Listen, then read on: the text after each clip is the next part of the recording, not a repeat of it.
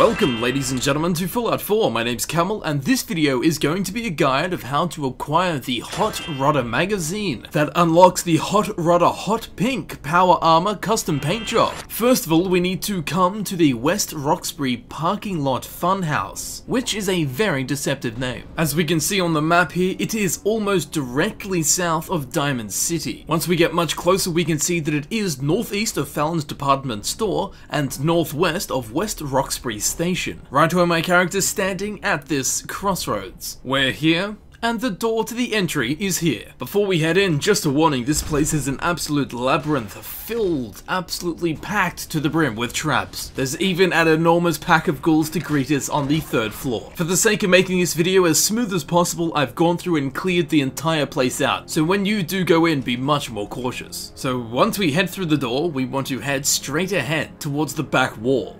Once at these arrows, we're going to turn right, and then turn right again, and we will come across 3 buttons.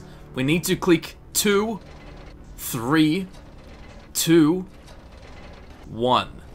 And that will unlock the 4 doors. We need to walk through the 4 doors, turn around to the left, follow down here, then go through here, turn right, and then turn left all the way around.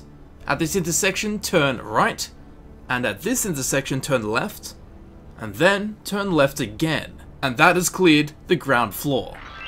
Now we're onto the 2nd floor. We need to go up and turn left, hug this wall, head straight ahead, turn left, head down this hall, and as soon as it starts narrowing, turn left again. At this T intersection, we need to turn left once more. Head straight ahead, and turn around to the right, and now we have cleared floor 2. Now we are on to the 3rd floor. We need to come around to the right, turn left at this lantern, go straight through here, turn left again, turn hard left in fact. We need to head over towards that gap and the window. Once there, turn left, head straight ahead towards that window, turn left again, and now we have cleared the 3rd floor. Now on to the 4th and final floor. Once at the top, turn left, go directly ahead towards the trash can and the door. Once we reach the door, turn left. We need to walk down this hallway, and once there, turn left. Here we will encounter 3 doors. We need to go through the door on the right with the number 2 painted on it. Once through here, go towards the window, then turn left.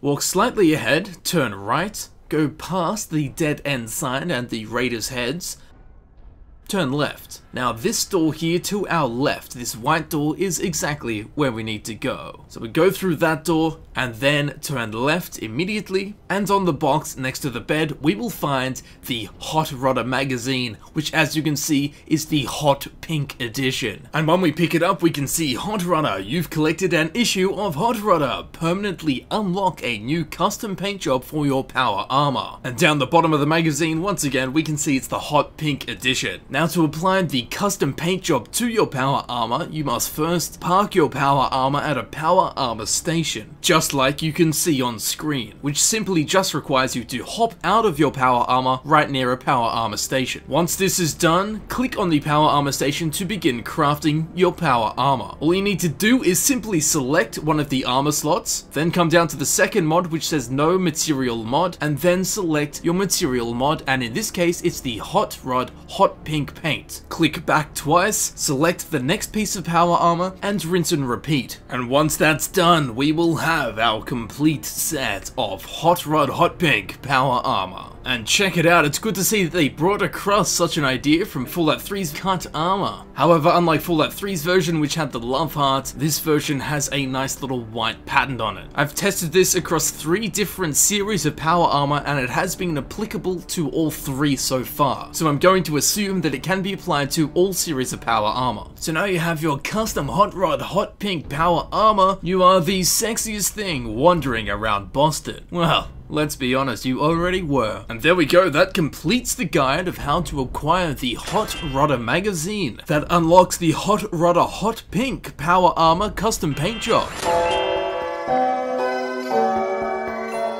I've been Camel. I would like to thank you very much for watching. If you would like to check out some more Fallout 4 guides, please feel free to click on the playlist button, which will take you, of course, to the Fallout 4 guides playlist, and then you can browse at your will, or you can check in the description where it will be frequently updated with links to new guides for Fallout 4. Once again, I would like to thank you very much for watching, and I will see you shortly in the next video. I'll see you there.